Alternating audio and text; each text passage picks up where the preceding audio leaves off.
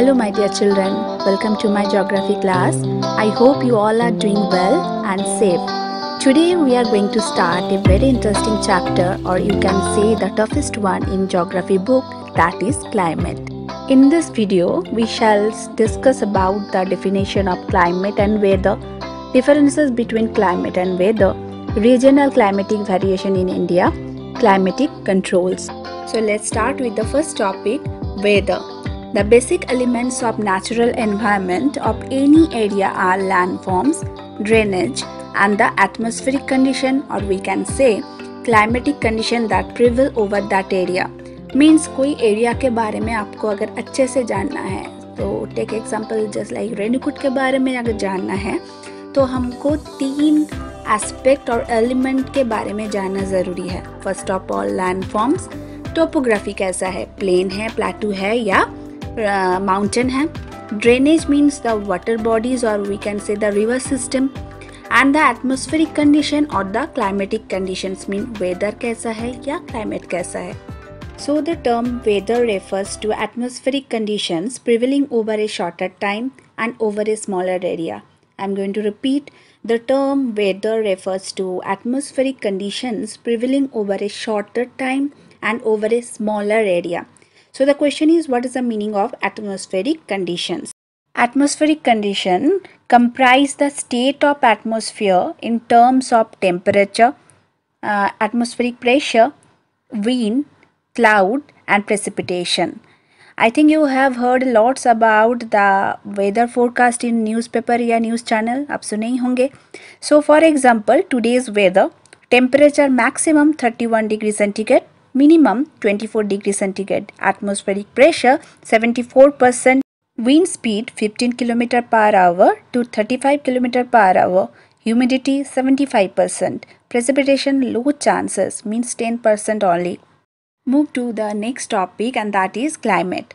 The term climate is the sum total of weather conditions and variation over a large area for a long period of time, more than 30 years. I am going to repeat. The term climate is the sum total of weather condition and variation over a large area for a long period of time, more than 30 years. So the average weather condition of a sizable area of the earth's surface for a long period of time, usually spread over a span of at least 30 years, is known as climate. There are different types of climate, just like monsoon type, desert type, tundra type of climate. The elements of weather and climate are the same, such as temperature, humidity, air pressure, cloudiness or sunshine, precipitation means rainfall or snowfall, and wind. Then your question is, ma'am, then what is the difference between weather and climate? Although the basic elements of both weather and climate are the same, but still there are some differences among them. Just like while weather deals with the atmospheric conditions extending over a shorter period of time, climate gives integrated pictures of weather condition extending over a longer period of time, such as a season or a year. तो कोई small period पे अगर बात करें तो वो होगा weather, और longer spell of time means अगर होल ईयर और few season just like 2 or 3 months के बारे में अगर बोल रहे हैं तब होगा climate.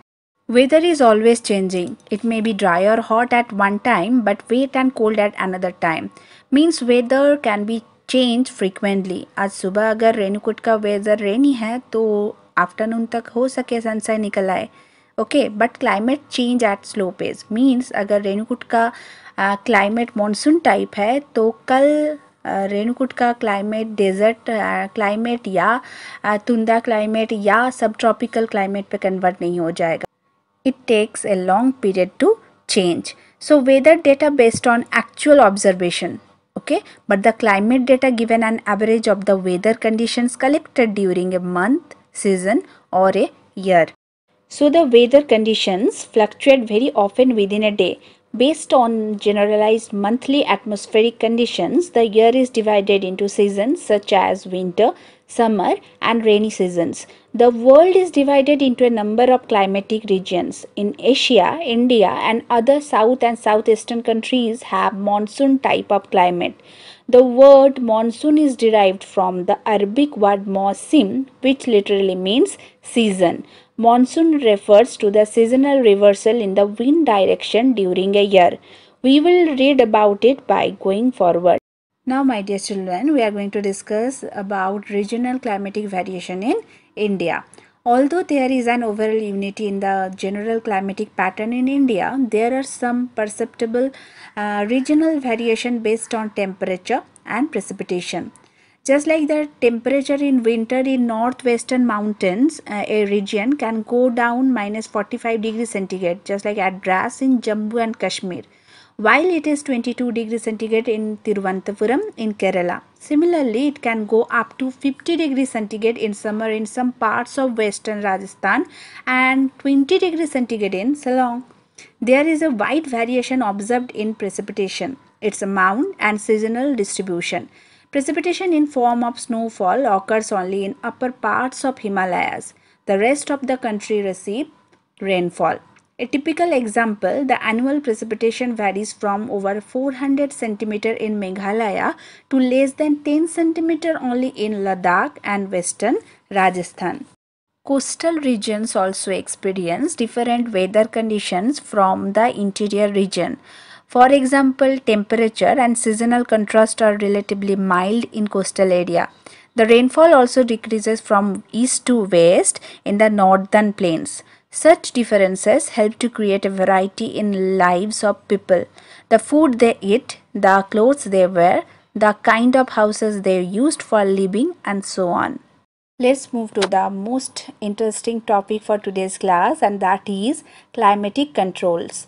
The permanent factors which govern the general nature of the climate of any location on the earth are called factors of climatic controls. So first one, latitude. The angular distance of a location from the equator in north-south direction is called latitude. Already we discussed in first chapter.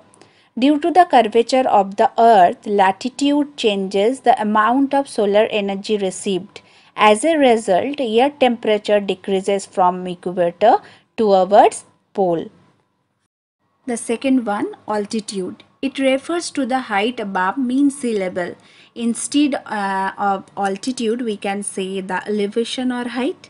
With increase of height from the earth's surface, the temperature decreases and air becomes less dense. Therefore, hilly regions are cooler in summer. The normal lapse rate theory is applicable for this. So, what is lapse rate? The lapse rate is the rate at which temperature changes with the height. Air, commonly referred to as normal or environmental lapse rate, is highly variable and being affected by radiation, convection and condensation. It averages about 6.5 degrees centigrade per kilometer. I am going to repeat, it averages about 6.5 degrees centigrade per kilometer, or we can say 18.8 degree Fahrenheit per mile in the lower atmosphere or troposphere. So the normal lapse rate theory is very common one, is it ना? कोई higher elevation पे जब जाओ तो temperature obviously drop down होता है. It is very common one. But on some occasion the situation get reversed and temperature starts increasing with height rather than decreasing. And this is called temperature inversion. It occurs due to horizontal or vertical movement of air. Remember children, all these things are not there in your book. Okay, it is just all these terms are related to the meteorology or climatology subject. Just for your reference, we are discussing all these things. Next one, pressure and wind system. It depends on latitude and altitude of a place, and it influences the temperature and rainfall pattern of the area. So my dear children, you know that what is the relation between pressure and temperature? When temperature high, the pressure should be low. Air pressure should be low. And when the temperature low, the pressure should be high. Okay. Next controls, obviously it is continentality or distance from the sea. The sea exerts a moderating influence on the climate. As the distance from the sea increases, the weather condition become more extreme. Extreme means high temperature and rainfall variation between seasons. Maybe in the morning it is very hot, in the night it is very cold. Okay. So in that case, remember the land bridge and sea bridge, this theory just be applicable for the continentality. Next factor is ocean currents.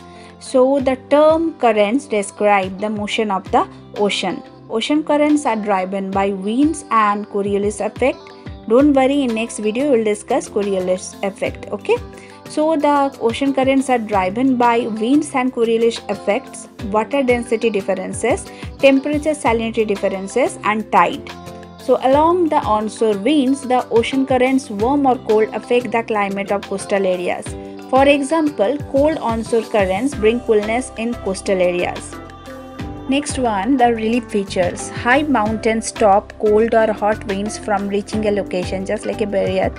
It can also cause rain or snow if the place is on the windward side of the mountains, and the opposite side, or we can say the leeward side of the mountains, are dry. So my dear children, that's enough for today's class. We'll meet in our next class with new topics. Till now, bye, happy learning and take care.